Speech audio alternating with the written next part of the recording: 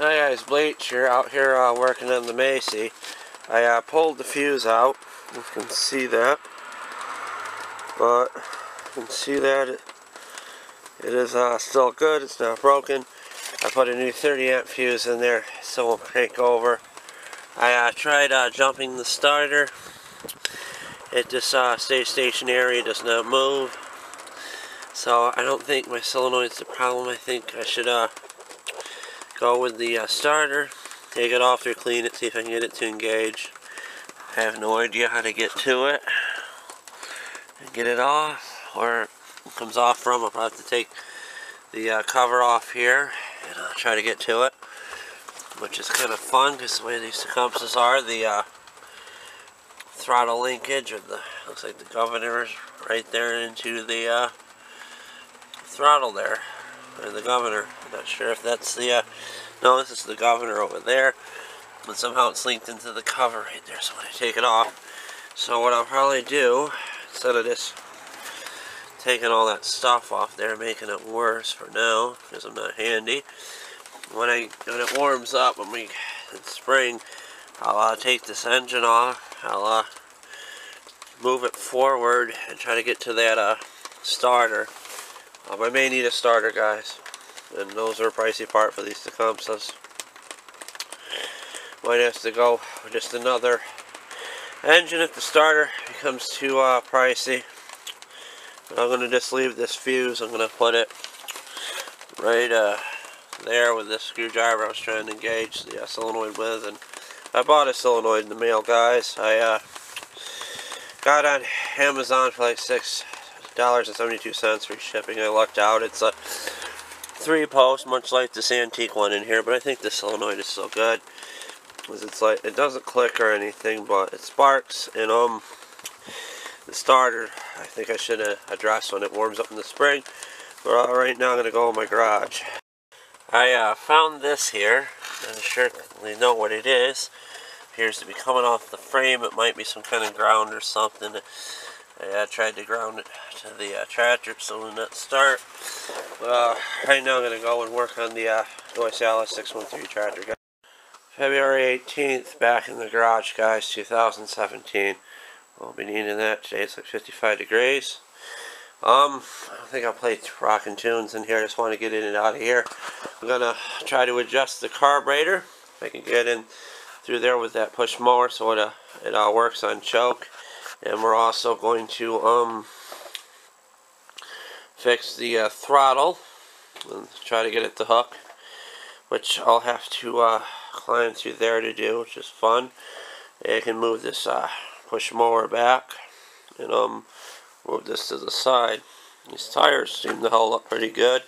This is the tire I was talking about in my live video that I kind of chipped the sidewall. I had to cut a piece of wire off of it. But look at that, it's hard as a rock. It's pretty good. So let's get to it, guys. And you generally, when you want to wire up lights to your tractor, you want to leave the wires hanging out. And I tried to fish them in there, guys, to make it work. Generally, guys, I should be doing this in the spring. I can just get this thing out of the garage and work on it outside the garage. But I'll let it be in the garage, and let's get something going.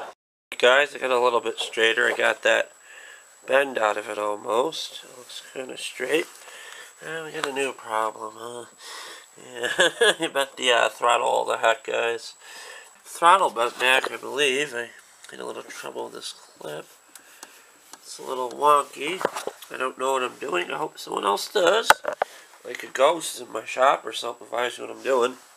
I got kind of tired of that Z-bend thing, and I was trying to fix it to use the Z-bend because that's the way it is. But what I did is I cut it with my wire cutters. I don't want to take it apart, but you'll get the idea.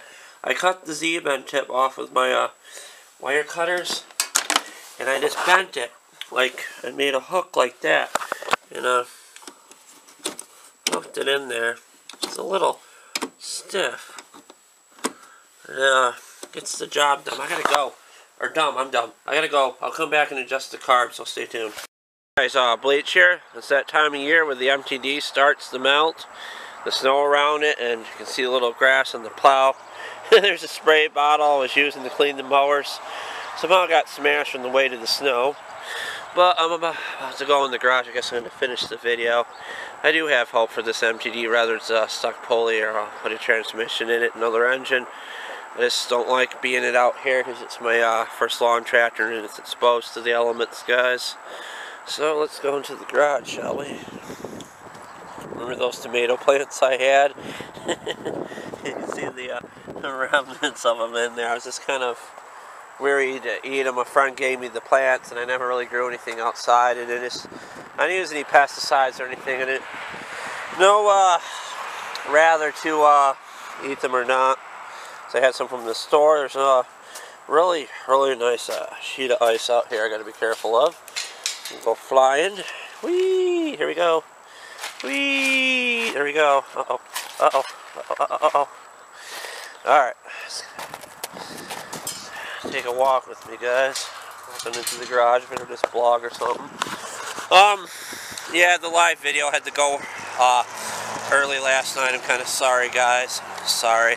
But I'll do a live video soon. When the snow melts, I'll go live on my webcam outside there of with the push mowers and stuff outside the house. Yeah, I feel like a freaking got the paparazzo after me and there's someone just following me with a cam. But yeah, let's go in the garage. Just look how muddy it is here. I can go mudding. Not with the hydro green tractor though. Alright. Let's see here, I'm just going in now. Good way to keep things. I got it so cramped in here, guys. I could only get to one spot to adjust it. I gotta get some of this stuff out of here. The green thing's going. The 525 and the Buried Simplicity over there. Yeah, it's a mess, but it's a organized mess at least. So what am I gonna do while I listen to Katy Perry is adjust this. I was going to come in here and get my jump pack and bring it in the house because I don't like them in cold temperatures. But yeah, Katy Perry could have the money off my video, I don't care. But I'm just going to adjust the, where is it? That screw right there that's on below the flow bowl, which you can't really see, or the fuel pump. And I'm going to see if I can start it with the choke. I'm going to button it up. And then the next thing to do will be to put the tire on there. As you can see, they ship these tires. They put like a dip in there, and they're hard to get on there. Now I'm going to have to get another tube. Technically, those Craftsman tires would have worked, but I just wanted the big tires to work on here. Soon, guys, soon we'll get this snapper going again. You have to hook up the throttle to the engine and get it working. So it'll be a day we'll do that. I don't know if you can see it, I want to show it, but there's such a Tecumseh cover over there. I wonder if that would actually convert the Massey into a pull start. Something to look into. But that Massey, I'm going to take the engine off of it. I'm going to put it on my bench. I'm going to build the carburetor and try to fix the starter in a future video. Well, guys, at least, I don't know. My jump pack is dead. I fully charged it. It got cold in here last night. I knew I should have brought it in the house. It must have messed with the battery. I had it almost running on choke and wanted to start, and then it didn't want to kick in because the jump pack was near dead. What I really should do is get a good battery instead of this jump pack. I think it's not really the jump pack. I think the battery is just drawing too much of the jump pack's power because the battery is just freaking flatlined. It's dead. So what I should try to do is charge the jump pack and charge the battery. So yeah. And hopefully I can reach the battery charge over where this is. But yeah, I love that song, Love Gwen Stefani. But look at it, I just charged it and it says it's fully charged. I don't understand. It does not want to kick in. I wonder if this thing I wonder if it's caught on something underneath. It could be hydro-locked again. Just let me look into stuff. Maybe I won't end the video. Guys, this is just awesome. A jump pad that was fully charged. Won't kick it in the gear. And I'm charging the POS dead battery. So stay tuned for more. I'll probably come back Thursday if not today. Today is Sunday. I'm just going to leave this stuff plugged in. I really should get a trickle charger for my batteries, guys. I'm really freaked out, guys. I'm still in the garage. I'm still charging stuff. Can you see that right there? Right where my finger is trying to point to. It looks like I got a freaking hornet's nest in here. I am hoping it's dormant because I just don't want freaking bees and shit flying at me during the spring. I have no idea how to get in there and knock it down, and it's rather large. I never noticed it in here before, and it kind of freaks me out. I saw hornets and stuff and bees flying in here once in a while. I'm hoping it's old. You can see it right there. I'm looking at a small video screen. You can where my finger's going. Like you can see the brown right there in the corner of the board. I'm gonna start throwing shit at it, trying to get it down. I don't know. I don't know if there's hornets in it or not. I don't want to get stung. I'm hoping the cold just kills them and they go elsewhere. I think I'm going to start cutting the tire off of this guy so I listen to Katy Perry. I tried to get that snap ring out of there and I'm just too lazy to take it off there. I lost the other snap ring from over there. I got to find one. Hopefully you can hear me okay with the tunes. Oh my God, you hear that song? I've not heard that since my childhood. So 80s, guys, so 80s.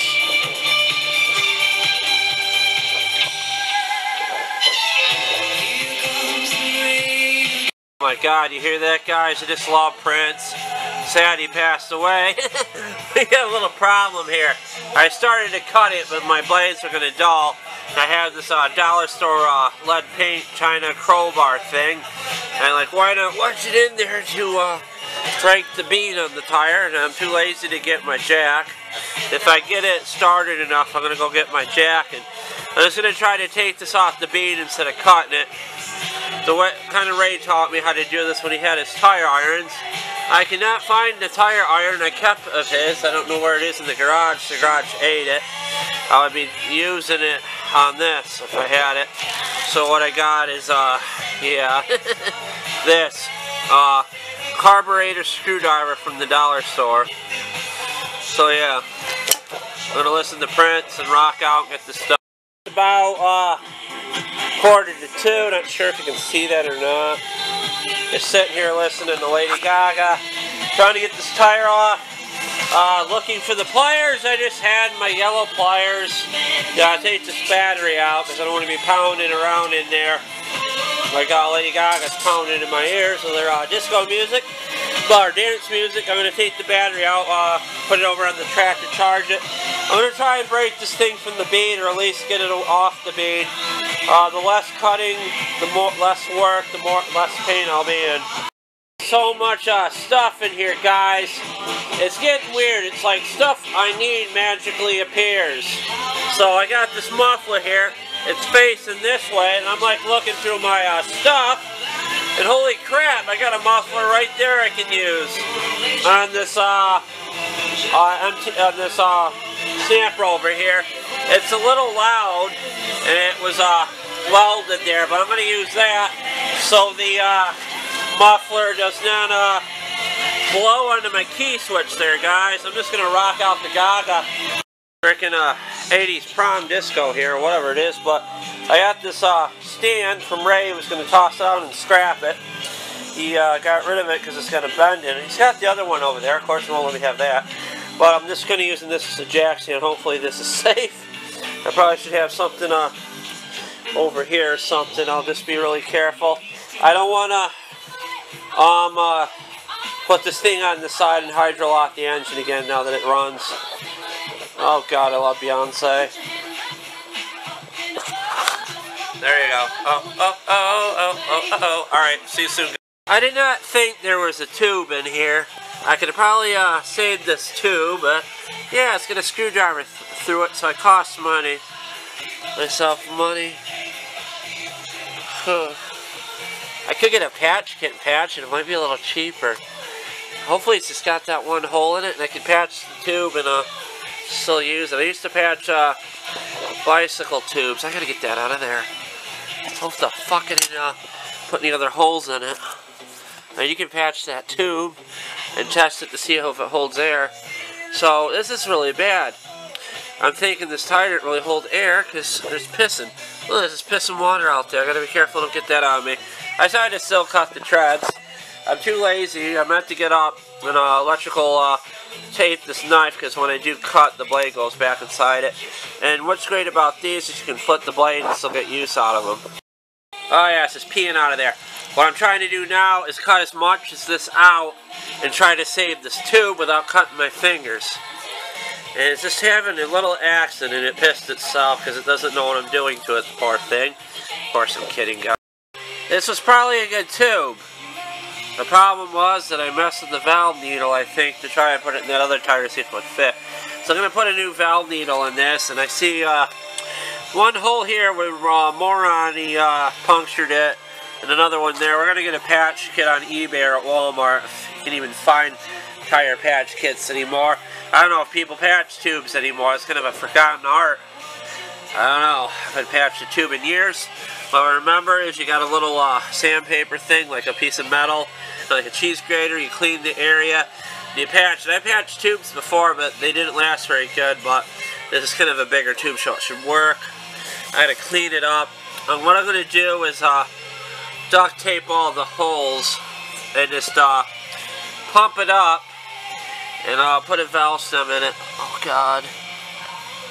What I worry about is it's leaking from the valve needle. Is that another hole?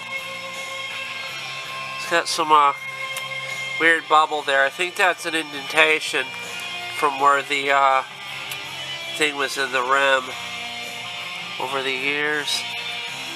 Oh God, I hope that doesn't get cut too. I may have to patch that. I don't know. Should be okay. I'll be really careful when I put it on, but this thing pissed all over. My legs and feet are soaked. I'm going to end it here. It's Sunday, about 2:30. I may play around with this tube for a minute. My freaking finger is bleeding, and it's getting all kinds of dirt and shit in it. This had a bunch of water in this tire. No wonder why it wouldn't hold air, because it had a slow leak, and when you leave this shit outside, it gets water in it. I'm going to have to, you see that over there? That's where Moron, he left starter fluid in the back of it and tipped the tractor on its side and messed it up. I love that song from the 80s. But I'm going to sand that down with my grinder and paint it, make it look nice. That's really nice. This is the tube. It's now filled with water. I have a fix for that. I'm going to blow it out with my air compressor and dry it before I do the patches.